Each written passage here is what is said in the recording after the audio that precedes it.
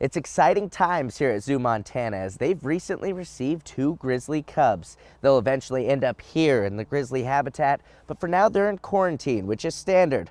But the goal is they'll be available for the public to see in about a month.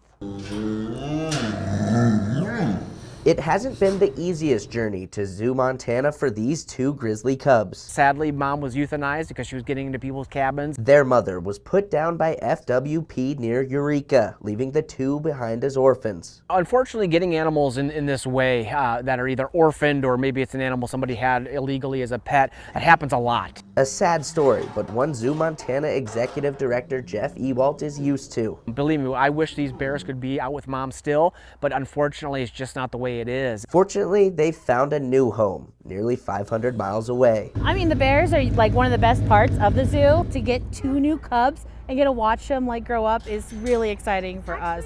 Visitors can't catch a glimpse of the pair just yet. The bears are currently quarantined, standard procedure that helps prevent the spread of diseases or parasites to other animals. But families like the Sebihars can't wait. It's going to be great to have 3 of them in there.